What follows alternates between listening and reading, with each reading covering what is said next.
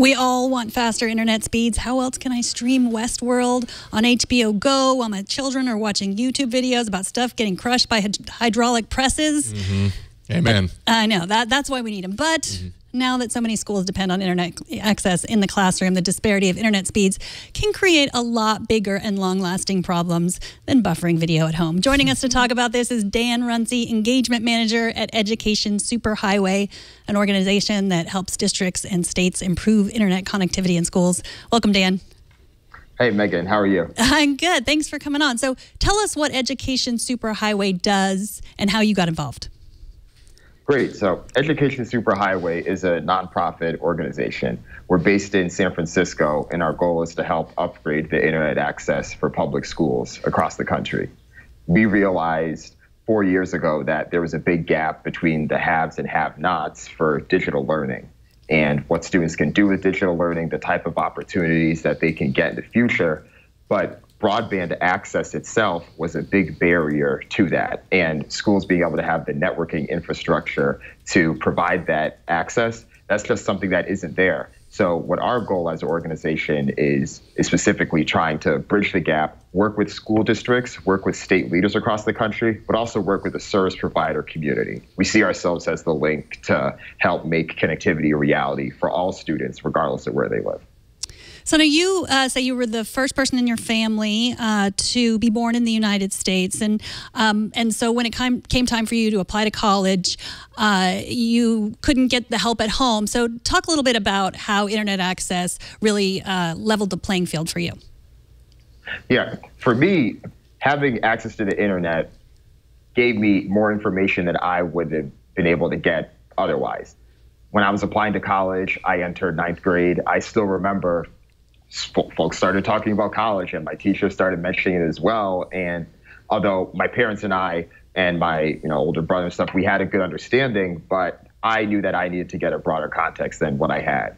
So the internet was able to level the playing field. I can still remember the days in 9th grade, 10th grade, going to the library in school, looking through the Princeton Review website, looking through the College Board websites as well, and identifying which schools were the best in terms of academic rigor, which schools had the best culture. And that helped me narrow down a list of the schools that I wanted to visit. And I was able to use that and also meet with my guidance counselors, meet with teachers. So I was able to augment and create a lot of my own learning through that way. And this is, you're talking about 15 years ago. So having that level of foundation and then bringing that to where I was by the time I was a senior, ready to visit schools, ready to apply, I had a pretty firm understanding. And if I didn't have the internet access, it would have taken me years to be able to do that. I would have had to, look through all of the large books and books that are in the libraries, or I would have had to ask around, and it's tough. So that's one example of how it leveled the playing field for me. And like I said, this is 15 years ago. So if you're just thinking about where internet access is now and the opportunities that are available now through streaming, through video, it makes a big difference. So what exactly is the biggest challenge for schools right now when it comes to internet access? Is it just the idea of the pipes not being too big, to use a horrible metaphor, or is it that student requirements now require their heavy bandwidth requirements? It's not just docs and that sort of stuff. The biggest challenge now is the infrastructure, but it's the reasons and the access that schools themselves individually can have to get it. Because right now it's largely built up in areas that are more urban and more densely populated.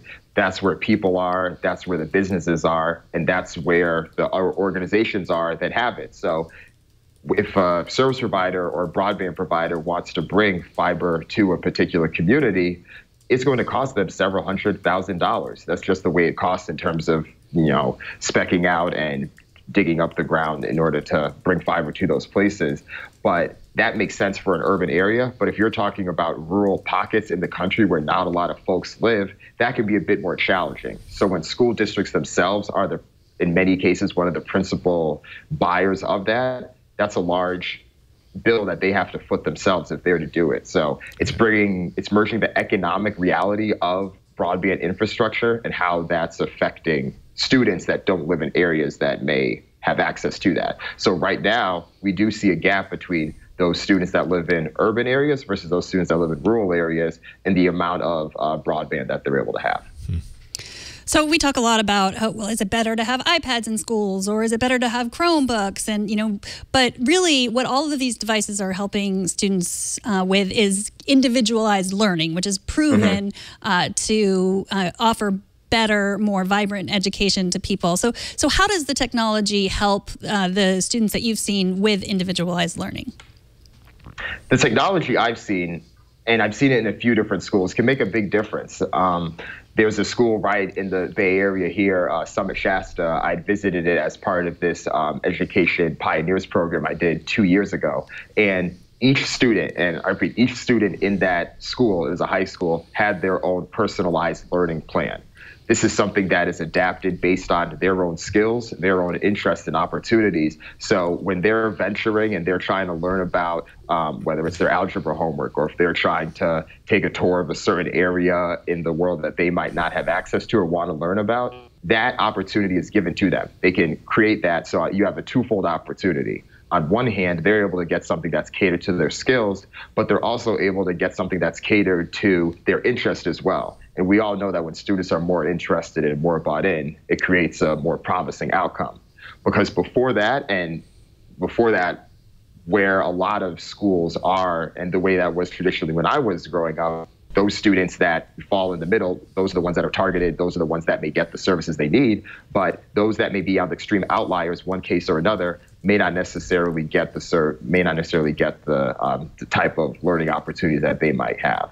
And by having the access to the internet, that improves the platform ability of what each school district has, what each classroom has in terms of what they can provide to the students. I've seen it make a big difference for those schools, especially in the Bay Area. So I think the reality is, if everyone can have that at some point, I think you'll see more buy-in from students as well, and more interest from them too. So talk a little bit about E-rate and how it was broken and needed to be fixed by the Connect Ed initiative. Right. So E-rate is this program that's been structured for around 20 years now, and it started by the FCC. And it is an annual fund that provides discounts for internet access services. So historically, you're thinking about back in 1996, this is back in the days of dial-up modems. This was back in the days of plugging out the telephone cord and plugging it into your computer to connect to the internet. And all that's great, because that's where we're able to get the access from. And the amount of funding that it was able to give was rather substantial at the time too, over $2 billion. If we fast forward 18 years though, to the middle of 2014, the fund looked very similar to what it looked like back then. So one of the things that President Obama did in 2013, the year before that, was started this Connect Ed initiative. And the goal of the Connect Ed initiative said that by the year 2018, we want to make sure that 99% of the schools in the country are connected to broadband internet access. And President Obama called on the FCC specifically because they are the ones that control the E-rate funding. And E-rate funding itself provides funding on average for around a 60 to 70% discount on all of the internet access services that a school district has. So they're the ones that provide annually to this fund. But we all know that if we're able to help structure the funding that a particular school, we were able to restructure the funding source, then we can make the access itself more affordable down the road. So if school districts wants to build fiber out, then it is much more advantageous and makes much more economic sense for them to do that now. If the states themselves want to play a part and help the school districts do that, the FCC will be willing to match a certain amount of money and help make that a reality. So they've taken great steps in the past few years to make it more advantageous for districts to overcome some of those economic challenges that we mentioned in the past, and hopefully get the broadband infrastructure that they need. Thank you so much for joining us, Dan. Where can people find out more about about what your work online and about the Education Superhighway? To find out more about the work we're doing, visit our website, EducationSuperHighway.org. We have information on the projects that we're working on and our history as a company and what our goals are moving forward. More specifically, if folks want to see with what their specific school districts in their area or in their neighboring area are paying for internet access, or how much bandwidth they're getting, they should go to another one of our websites called compareandconnectk12.org. That's a tool that we call our Kayak or our Expedia for internet access. They can type in the name of their school district and see how much that cost or how much that service compares to other school districts around them, and hopefully use that information to get a better deal for themselves. Awesome. Thank you so much, Dan. And Dan also is at danruncie.com. He didn't plug himself, but that's where you can find more information about Dan. Thanks so much for coming on. Great. Thank you. Appreciate it. Yeah, best of luck. Take care.